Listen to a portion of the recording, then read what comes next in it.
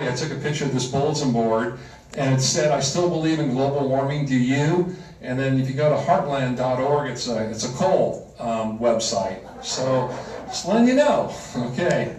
So reconstructing the past. What happened, let's say 100,000 years ago, or maybe 1.5 billion years ago.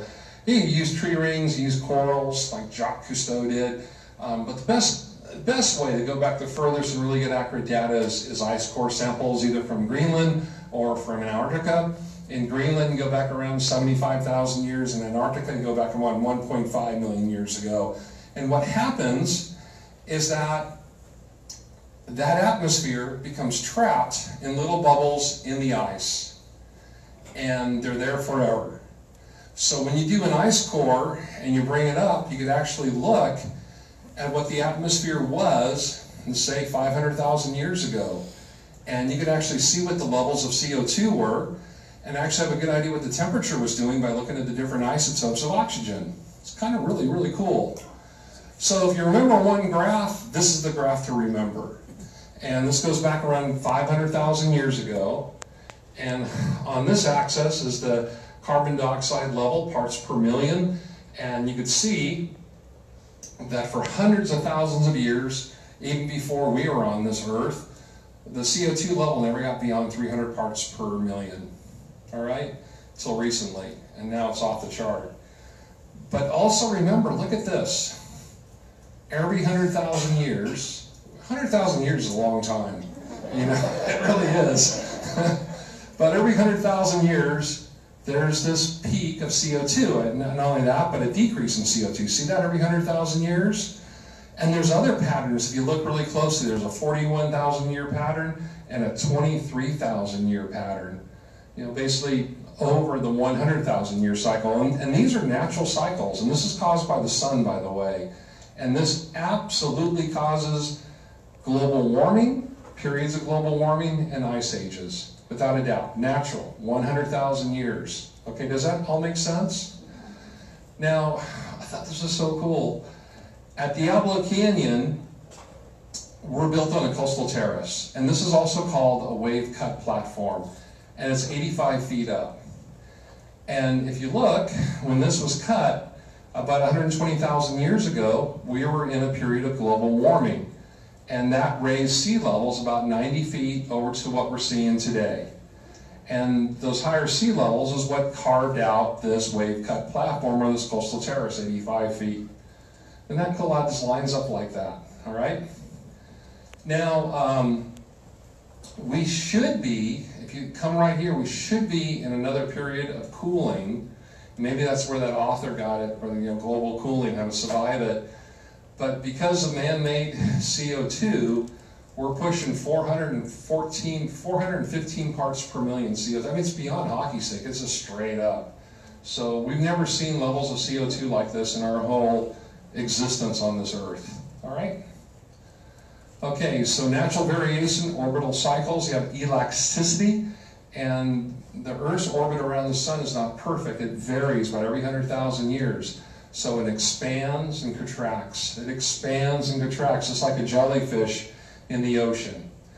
And this causes global warming and global cooling, but a 100,000 year cycle, all right? The other one is axial tilt, and that's a 41,000 year cycle.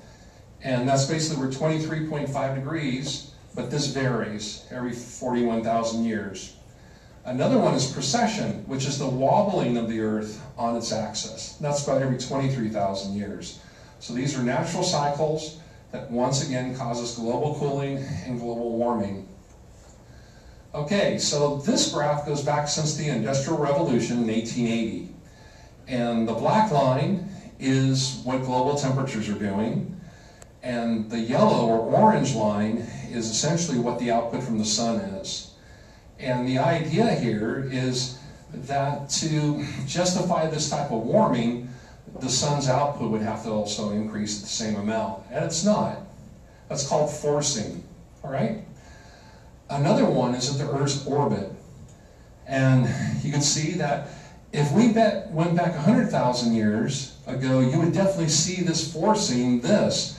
But since we're only going back since the Industrial Revolution, that doesn't explain why global temperatures are increasing to such an extent. Okay, is it volcanoes? And boy, volcanoes put out a lot of CO2. They also put out a lot of aerosols. And aerosols are important because in the atmosphere, as the sunlight comes through, a lot of that sunlight is reflected right back into space. So it's kind of a wash. If you took all three together, it still doesn't justify what's going on with global temperatures. All right? Okay, the 10 hottest years, all since 1998. And just today, I was listening to Rush Limbaugh, and he was talking about this and saying, no, it hasn't warmed up since 1998. I couldn't believe I heard about it, but I heard it, okay? So 2010 was the warmest year on record, and then 2014 came, and it was warmer than 2010. 2015 and 2016 occurred during this very strong El Nino event, you might remember.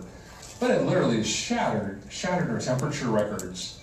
And then what happened last year? Well, 2019 turns out to be the second warmest year on record. And it's not even an El Nino year. It's an El Nothing, or neutral condition, or La Nada year. And this really shook a lot of people up. We never thought that we would see record-breaking temperatures during a non-El Nino year. This doesn't make any sense, all right? Okay, this July 2019 was the Earth's hottest month on record of any year dating back since 1880, the Industrial Revolution. And it wasn't so bad here along the Central Coast, but if you had to be traveling to Europe, it was absolutely miserable, especially in France. I mean, in Paris, they got to 114 degrees. Can you imagine that? All right. So here's a map of the United States, and this is showing the temperature change since 1895. And if you look closely, part of the country in the south has actually diminished just a smidgen. And that's probably because of greater amounts of rainfall, is what we're thinking that happened there. But other parts of the country have really increased in temperature, and especially from Los Angeles up to Point Conception, Hollister Ranch has really gone up quite a bit. And people ask, why is that? You know, this is really undeveloped property, if you've ever been in that part of Point Conception, Point South, Point Negrello. And so what's happening as the Earth warms, the thermal low, which is a static low in the Central Valley, becomes more intense. You know, as you heat air, it becomes less dense, and it ascends into the atmosphere. It's an area of low pressure. Not a dynamic low, you know, it won't produce a storm, but it's a static low, all right? Now, off the coast of California is a thing called the Eastern Pacific High, and it's an area of high pressure, and it's really a fixed feature of our weather pattern. Very important. So nature never likes anything out of balance. So when you have an area of low pressure in the Central Valley during the spring, summer, and fall, an area of high pressure off the coastline, you have these strong northwesterly winds. And boy, if you live in Santa Maria, you're probably really familiar with those northwesterly winds, right? Now, as those northwesterly winds blow down the coastline, they produce upwelling, which means that you're bringing up that cold, deep water from the ocean depths right to the shoreline. And that produces cooler air temperatures. It also produces more kelp growth, you know, because it's like fertilizer. Now, if you look at San Luis Obispo, Santa Maria, the temperature hasn't gone up that much. But when you go on the other side of the San Rafael Range, and you have those downslope winds, those adiabatic winds that basically they heat up 5.5 degrees for every 1,000 feet of descent, look at the temperature anomaly there. So I think what's going on with stronger northwesterly winds, that's keeping this part of the coastline relatively normal, but further south we're seeing tremendous temperature increases. All right? Now, is this a trace gas? I think of each molecule of CO2 like a feather in a down comforter, helping to trap heat in the atmosphere. The same amount of carbon monoxide in our air would kill all of us right now. So even though it's a trace gas, if it was carbon monoxide, we wouldn't be here right now, okay? Now here's a great painting, it's called American Gothic. It was painted during the Great Depression, and they're pretty serious, right? They probably haven't been drinking. I bet they're pretty sober. But they have a commercial driver's license, If you have a blood alcohol content of 0.04 or 400 parts per million, guess what? That's driving under the influence. You'll be spending some time in jail, okay? Even though it's a trace gas or a trace molecule. Okay, they said it was cooling in the 1970s, so pay close attention. Here is a cover of Time magazine that was supposedly released back in 1976, and I'm sure a lot of us probably remember MASH. It was such a great show. And then Carol Burnett over here in the left-hand corner.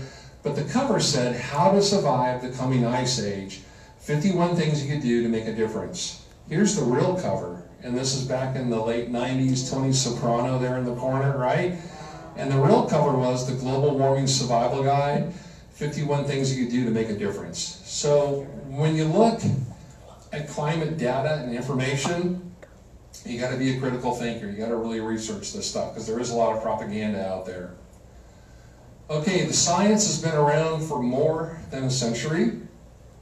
John Lidsey was out of Ireland and just a marvelous scientist.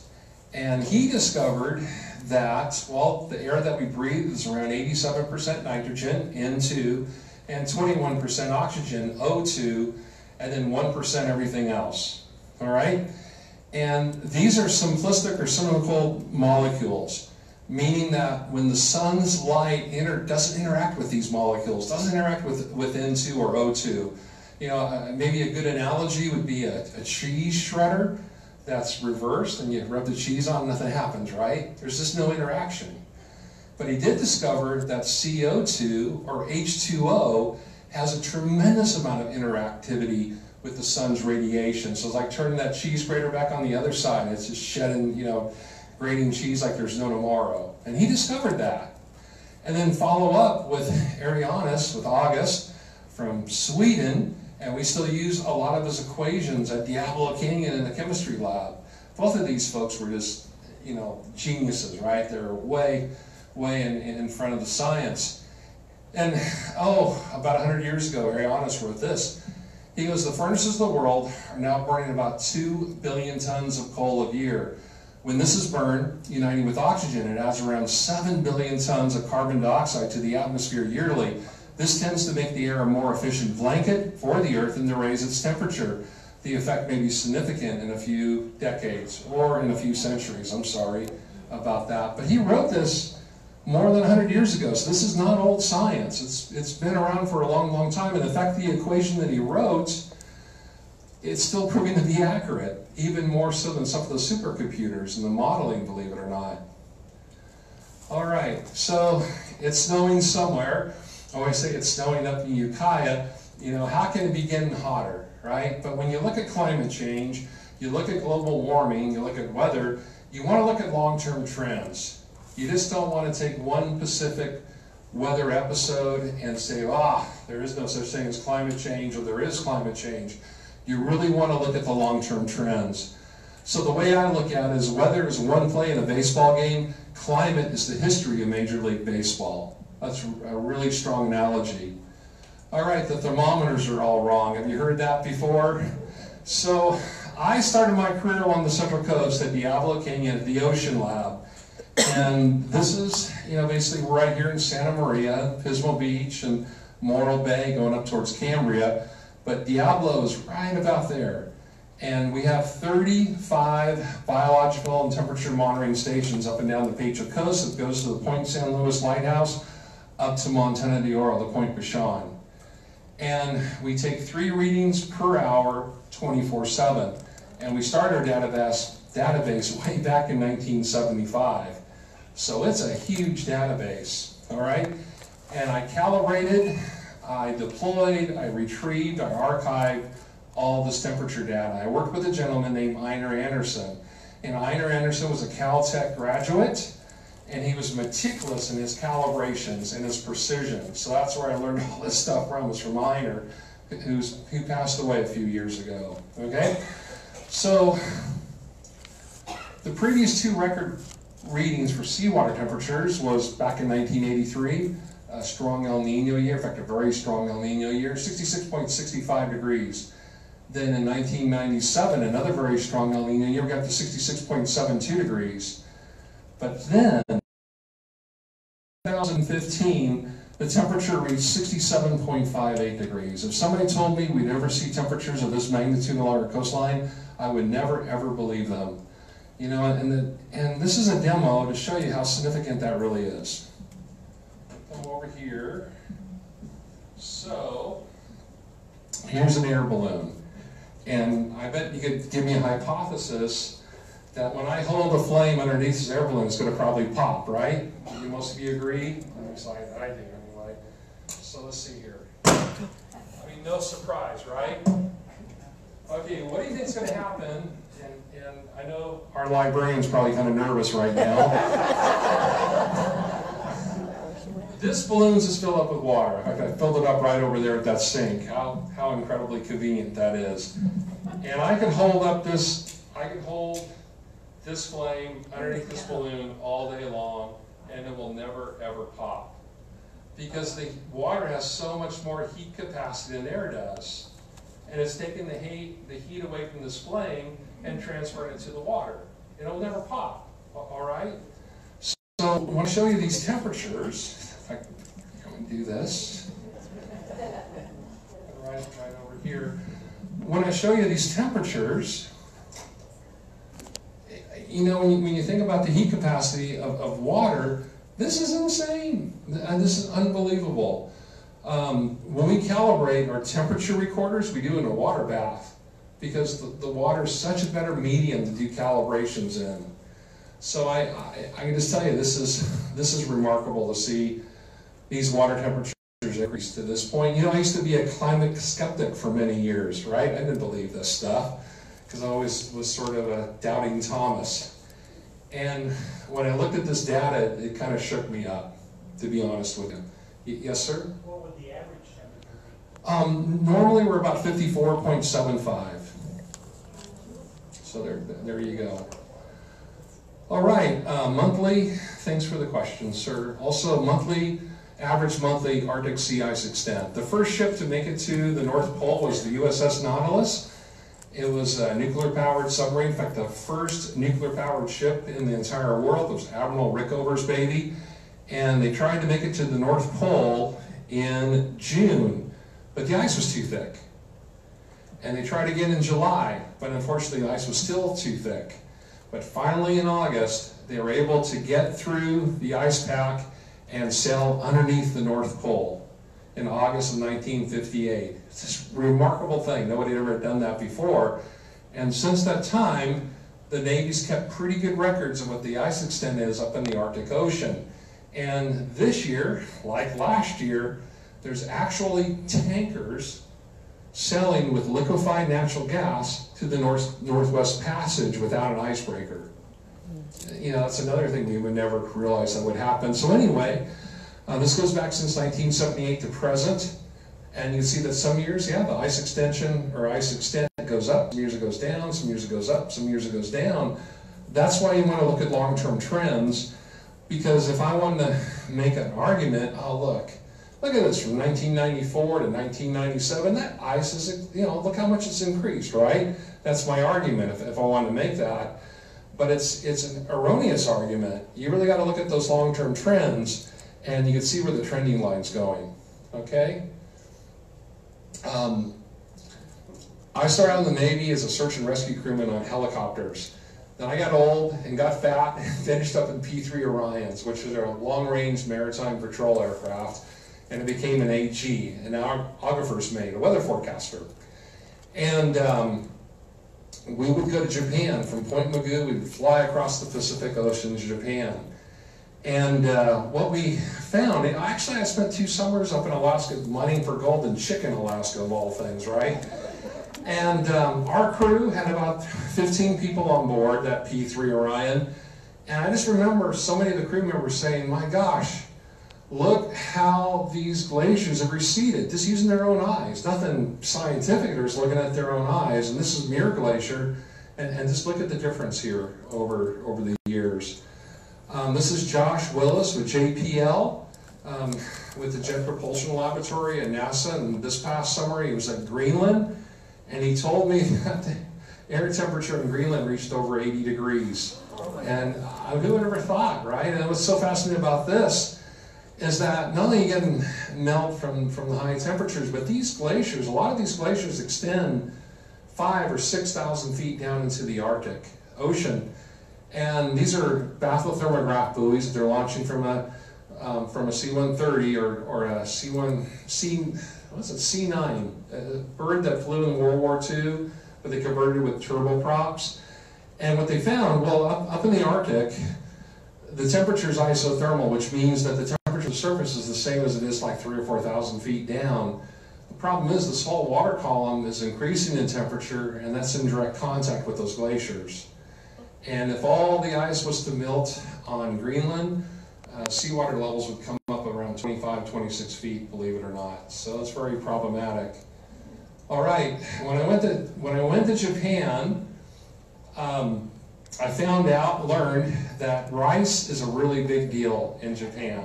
It's huge.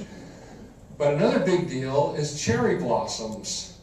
And this graph goes back about 800 years, and they've kept really good records on the peak of the cherry blossom bloom. That's a big event in Japan.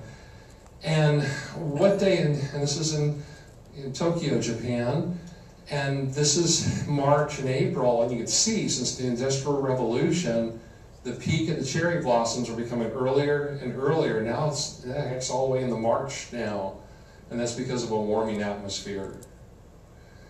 This is at Montana d'Oro on that coastal wave cut platform, and I was there taking photographs one day. This is Earth Day, actually, and I saw these two people capturing rattlesnakes. It turns out there were two Cal Poly students in the biological department, and she's got her PhD now, and he's working on his master's, but that's a rattlesnake, and they're capturing male rattlesnakes, and I have a bad thumb here, don't I? Okay. So what they do is they implant GPS chips and thermistors in these rattlesnakes. During the winter months, they go in kind of a semi-hibernation. Then during the spring, they come out and they look for a mate. And it's about a 2 square mile range that they have, a 2 square mile range. And what they found is these rattlesnakes, these male rattlesnakes, are coming out earlier and earlier each year, which means not only is the atmosphere warming up, but this Earth is warming up also. Okay, climate science says it can predict the exact temperature in 50 years within ½ a degree, but needs a 1,000 mile margin of error for predicting the track of Irma. By golly, let that sink in, right? So I get that a lot. You know, John, how the heck can you tell me what's going to happen 100 years from now? You don't know what tomorrow's weather's going to be like, right? And, you know, in a way, I guess that's true sometimes. You know, predicting tomorrow's weather can be really difficult. And I was going on Los Osos Valley Road back to Los Osos, and there's a Target and Dick's Sporting Goods and El Poro Loco, and the sun was behind me. I pulled over to get a great rainbow picture, but I didn't get a rainbow picture. I got this picture. And what this is snow coming down in San Luis Obispo about a year ago, believe it or not. I didn't really predict that. But you know, if somebody asked me, hey John, what's the weather going to be like in Avila Beach 100 years from now in the month of July? And I said, well, it's going to probably be foggy, and I'd probably be correct, right? So that's how you sort of predict long-term cycles. All right, the climate scientists are trying to achieve worldwide domination, aka Dr. Evil, and that's just wrong. I mean, you know, if you go to JPL and you look at the parking lot, it's filled up with Toyotas and Chevrolets and Hondas. You know, if you really want to make some bucks, if you got a PhD in climate scientist or climate science, you know, work for a fossil fuel company. You'll make a lot more money than working for the government, all right? Okay, sea level increase. Now, when sea ice melts, it doesn't do squat. And ice is the only molecule that I know of that exists at room temperature that when it freezes, it expands. I have no other molecule that I know that does that. And it really makes life on Earth possible. If that wasn't its property, we'd be a big ice cube right now. So with an iceberg, 90% of that ice is below the water level, 10% is above. When it melts, it doesn't contribute at all to sea level rise. Okay? However, when you have melting land ice, that's going to increase sea level. And when you have iceberg capping, that increases sea level. Right now, most of the sea level that we're seeing is due to thermal expansion. So the warming of the oceans is causing the sea level to increase. And during strong El Nino events, where seawater temperatures are warmer than normal, you'll actually see the actual tide level about 7 inches higher than the predicted tide level. All right? So here's a graph of all the tide gauges throughout the world since the Industrial Revolution. And if I drew a tending line, it would be 1.8 millimeters per year. If I went from 1880 to 1920, about 0.8 millimeters per year. If I went from 1920 to 1980, about 2 millimeters per year, but lately it's really accelerated up to about 3.2 millimeters per year of sea level increase. Now, PG&E, we brought together the finest meteorologists and climate scientists throughout the world because a lot of our infrastructure is at sea level. And we had to figure out as a company what sea level increase would mean for us. And we decided to go with the California SLR guidance average of all models. And we feel that by 2100, sea levels will be about 47 inches higher than they are today. And it seems to be working out pretty well. It seems like to be a pretty good prediction. And, you know, I should have brought this for, I'll go through this really quick. I'm going to talk about where I live in Los Osos, Baywood Park, and I live right about there. And this is the inundation. So if you're familiar with the Back Bay Inn and the Baywood Inn, you can see how those two hotels are flooded out. There's around 20 homes here that are flooded out. You guys ever heard of Cuesta by the Sea? It's going to be Cuesta underneath the sea, you know, unfortunately. Heading a little bit further south, this is Diablo, 85 feet above sea level, really no impacts. Avila Beach, you know, that parking lot where the post office is, that's already starting to flood out now during high tide. Now, if you head further south, there's that trailer park in Pismo Beach, Royal Grande or Oceano. No, Grover Beach, yeah, Pismo Beach, Grover Beach. It looks like it's going to be all flooded out. So it's only 88, well, it's only 80 years away. It's not that far, right? Of course, Caltrans has already had to redirect Highway 1 going up towards Ragged Point because of severe coastal erosion. Now, air temperature change. We're thinking that by 2100, 80 years from now, the temperature will be about 6.2 degrees warmer than it is today in Fahrenheit. And anybody here in agriculture? Agriculturalist by any chance? That's huge. I mean, for cherry trees and a lot of your rock fruit, you need freezing temperatures during the winter, and if that doesn't happen, you don't get much fruit. So another really pretty upsetting graph. Unfortunately, this one seems to be lagging. It seems like the actual temperatures are rising faster than what this trend line is. Okay? Wildfires, this is on top of the Cuesta grade, and this was taken around 5 years ago. And longer term, the California Climate Change Center estimates that wildfire risk will increase about 300% by 2050 compared to 1990-2010 average in terms of frequency and fire. And this has turned out to be completely true. It's verified. It's much worse than people realize. I'm sure you've all seen movies, videos, news reports from Australia right now, and to see what's going on down there. Bankrupt my company. Hopefully we'll come out of bankruptcy in this June, is what I'm hoping to do, but we had $30 billion in claims for wildfires. Just, you want to know what the true cost of climate change is? Boy, you're seeing it. Now, people that live in high fire risk areas, you may see a lot of those homes for sale because they can't afford the fire insurance, or they may not even be able to get fire insurance. And then people that write mortgages, underwriters, aren't writing mortgages for those locales. All right? Okay, on the flip side of this whole equation is, you know, the Pineapple Express, the atmospheric river, the turning on the hose, the meteorological circles. And this is California. Down here is the whole Hawaiian Islands, hence that's why we say the Pineapple Express. This is water vapor in mid-upper levels of the atmosphere. Not water in its liquid form, but water in its gas form. And even though that's water vapor, it can actually transport about 5 Mississippis. or more water than the Amazon River can. And back in 1862, there was a terrible flood here in California. It rained probably more than 100 inches in the month of January. And here's a photograph of Sacramento on 4th and K Street. In fact, it rained so much that the capital had to be moved to San Francisco. My relatives on my mom's side came over after the Donner Party, and they settled out in a small little farming community called Calusa, and they were farmers. And they had to take refuge in the Sutter Buttes, the world's smallest mountain range. The whole Central Valley was flooded.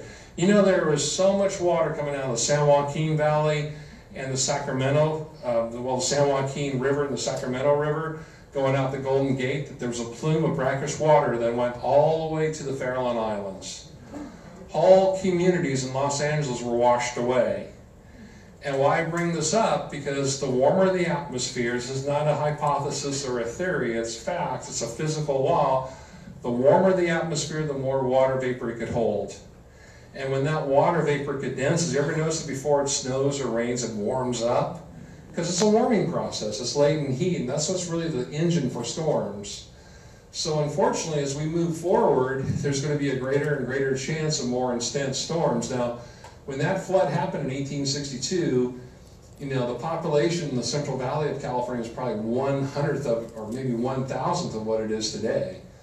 I mean, you know how much it's really grown there. And you can see, this is from Climate Central, that since 1950, rainfall events have become more intense. Okay, what PG&E is doing is that along the Central Coast, the greatest source of greenhouse gas by far is transportation. Now, something we can all be proud of, that between the Carrizo Solar, you know, the Topaz Solar Farm up in the Carrizo Plains and Diablo Canyon, we actually export out of the Central Coast around 18,000 gigawatts of energy per year. And we export more clean electricity than any other region in the United States. So I think that's really something to be proud of, all right? There is no fossil fuel generation here in the Central Coast. Back in 2017, I just want to say how clean the power that we deliver to our customers is. This year, it's about 90% is carbon free. So when you drive an electric vehicle, that's really clean energy. But here's another really cool thing to look at. Here's our carbon footprint per person, and you can see that's been going down. But look at gross domestic product in California, that's been going up. So even though we go to a green economy, doesn't mean it's going to hurt the economy, right? Yes, sir, got a question back here? Why is that line been going down, the carbon footprint? This is emissions per capita, per person. And it's been going down, but GM, gross domestic product for California, has been going up. So there you go. Now, what you could do is, you know, I purchased solar panels for my house. PG&E gave me $1,000. And probably more significant, though, is get an EV. We have 2 EVs at home. We have a Ford Focus Electric and a Nissan Leaf. And my electric bill, or my gas bill, used to be like $320 a month. And now it's nothing, right? I don't pay for gas. We just pass the gas stations. We may get snacks or get a car wash, but that's pretty much it. These EVs only have 8% of the moving parts a regular car has, so consequently, there's just no maintenance. You got to replace the tires, and you got to put windshield washer fluid in the reservoir. Another thing too, internal combustion engines are about 19% efficient. These EVs are around 80% efficient. So right off the bat, you're 4 times more energy efficient than you are with an internal combustion engine. Yes, sir.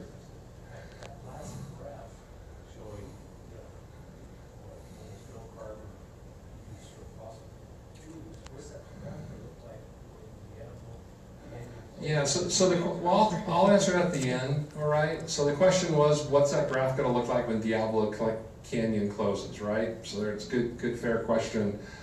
So anyway, you can pick up used EVs for less than $8,000 if you're thinking about getting them, but they are coming down in price every year. And Tesla produced, I think, 370,000 automobiles last year, and they're scheduled to produce around 700,000 automobiles this year. They're all electric vehicles, and they're built right here in California. Just remarkable. And you probably saw the Cybertruck, same size as F-150. Some people hate it, some people love it.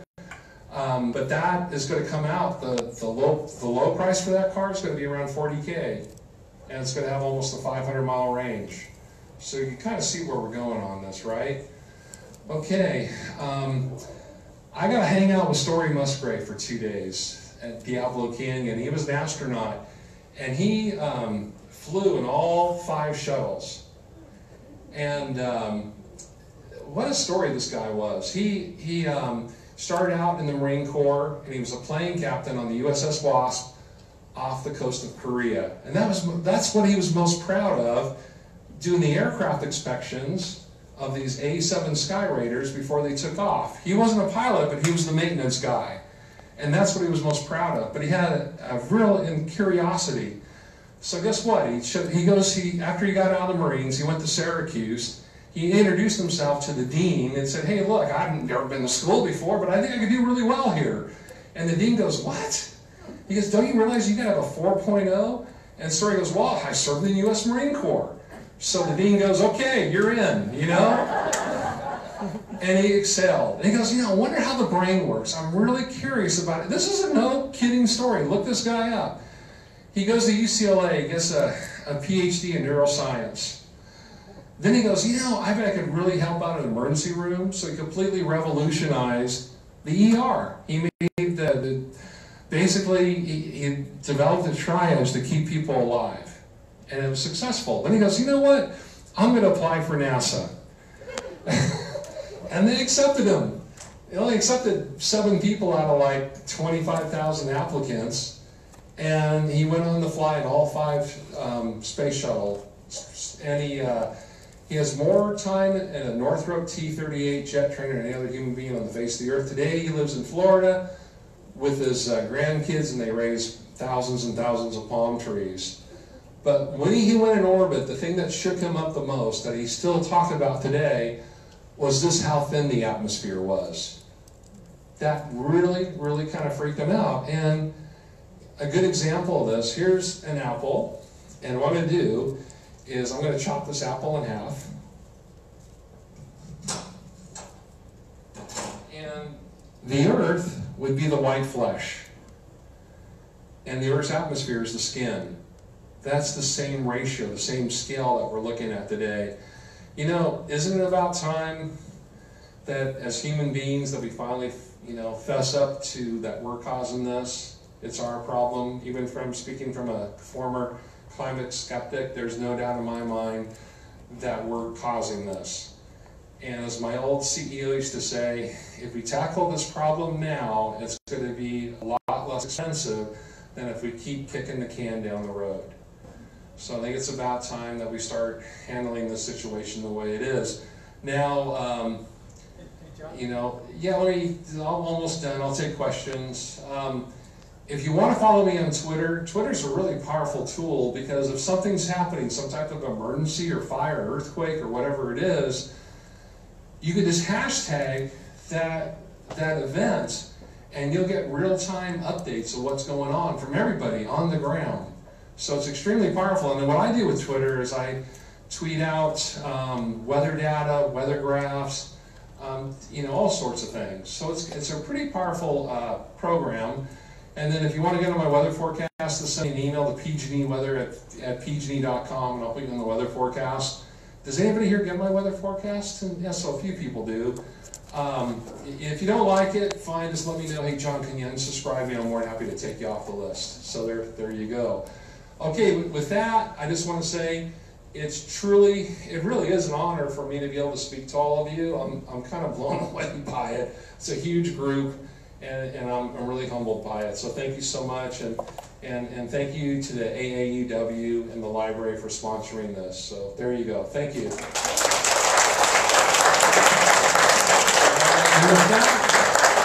And with that, we'll take questions, and I'm going to do as a gentleman in the back, then I'll get to you, sir. Go ahead. And I'll get to the question about Diablo, too, because I know you answered. Okay, go ahead, sir. Okay, so you showed us the example of the apple and then the skin being the atmosphere. Yes. Could you give us some perspective over as to how that has changed? Was it how thick was it? Yeah. So as the Earth warms, the atmosphere warms. The thickness of the atmosphere also increases somewhat. That really doesn't really do much of anything. It does, though. I mean, you think about the 500 millibar analysis. and we measure that in decameters, that is starting to thicken a little bit. The thicker the atmosphere, the warmer it gets. But I haven't really seen any studies on that. But it's a great question, man. It's something I should research.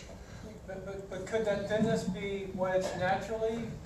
Oh yeah, it's been like that as long as we've been around. Okay, I thought you were implying that it's gotten thinner. Oh no. Oh, okay. What I'm saying that if you go up 276,000 feet and you're able to get up that high, bam, you get your NASA astronaut wings. So it's really not that. It's like going from here up to San Luis. You're an astronaut at that point. Just making the point how thin the atmosphere really is. All right, yes, sir. With the issue of the ocean level rising, Yeah. what are your thoughts on seawalls and saltwater intrusion? Well, yeah. So the idea is, if we have coastal erosion, shouldn't we put in seawalls and try to prevent, like, of course, the classic example would be the Netherlands, right? Where they've been doing this, dikes and dams for forever. And I think right now with the Coastal Commission and the Lands Commission, I don't think they allow seawalls and boulders and that sort of thing, as far as I know, right? That's as much as I know. And then, of course, with the saltwater intrusion, you got to look at Miami and all those septic systems that are failing right now. Not good. So there you go. And then, any other questions? Some people hypothesize that may cause more earthquakes, but I don't know. There you go. Okay, and I had a question here. Yes, sir. Are your presentation slides or graphs available online? You know what I could do? I'll send this presentation to the AAUW and also to the library, and you could contact the AAUW and the library and get it. Would that work for y'all? Okay. We'll do that. All right. And yeah, Gigi, go ahead. John, are you changing minds as we're out there speaking to people? I sure hope so. But I am. And this is why people come up to me after this presentation and go, I didn't know it was this bad, or yeah, a lot of people, in fact. Because, yeah, well, you're so welcome. All right, right here, the lady in red. Can you think of any benefits with global warming? Yeah, I mean, obviously areas that... Global warming? Yeah. How far will it rise to affect our groundwater where the wells are? So the question was, how far does sea level need to increase before it starts affecting the aquifers with wells? And it probably depends where you live. I think of Los Osos, probably not very much, but maybe other areas probably has to raise up quite a bit more. So for each general area, I really don't know, but I'm sure it will. And then we had a question here. I think somebody had their hand up. Yes, sir. My question is in reference to the one picture of the pineapple express you showed earlier. Yeah. Is there any data that reflects whether there's been an increase in volume due to the temperature? Yep. I mean, Scripps has been really in the forefront. In meteorological circles, we say turning on the hose. But Scripps is really a leader in this. And I was talking with the science lead, and she said, yeah, in fact, she spoke at the American Meteorological Conference in San Diego, and her data sort of really showed that they are getting worse. Part two. Yeah. Your personal opinion as the effects of the Pineapple Express. Yeah. How is it going to affect the West Coast of California? Well, I think if you look at all the models, the droughts will become more severe and more prolonged. I guess maybe it's kind of a same thing, right? But they'll be broken up by more intense rainfall events, and ARs are going to, factor into that in a big way. So there you go. Great question. All right, over here, Joe. So what's the solution? Well, I said one thing: buy EVs and get solar panels, and then Joe is a big proponent of Diablo Canyon, and unfortunately, it breaks my heart. Diablo Canyon is a magnificent facility. All the carbon that's ever been that you need to use to build that facility, it's been expended, right? The power plant's been built, it's running, It's the biggest source of greenhouse-free gas anywhere in California, and it breaks my heart that we're going to decommission. I can tell you one thing though, Joe, and this is senior management's very clear about this. We're going to operate that power plant with absolute excellence right to 24 and 25. We're not skimping on anything. In fact, we spent $110 million a few months ago to replace the stator and Unit 2 generator. So what we want people to say is, how can you be closing this power plant down when it's the best ran, the safest, and most reliable power plant in the entire world? That's our goal. But we are on the path of decommissioning. It's just the way it is. So anyway, there you go. Edith. What do you think is going to happen to the Philippines with the volcano and the impact? I don't know, but I know this, that a lot of low-lying areas are going to be in trouble, and a perfect example of that is Bangladesh, which is only a few feet above sea level. In fact, a lot of it's below sea level, and it's one of the most densely populated countries in the world. And all those folks are going to either have to go to India or Pakistan to escape. And then those folks will be looking, these are large human migrations, and that's going to be very problematic. So, yeah, now you have the virus that broke out in China, so we'll see. We'll see what happens. Okay, yes, ma'am. Yeah, so if you want to visit the power plant, we have a tour program. And some of you have been on that tour. You have my email address. Write me an email, and I'll give you the website to sign up for a tour. So there you go. Yes, ma'am, in the back. Yes. I've heard that the Pacific Ocean is colder than the Atlantic Ocean.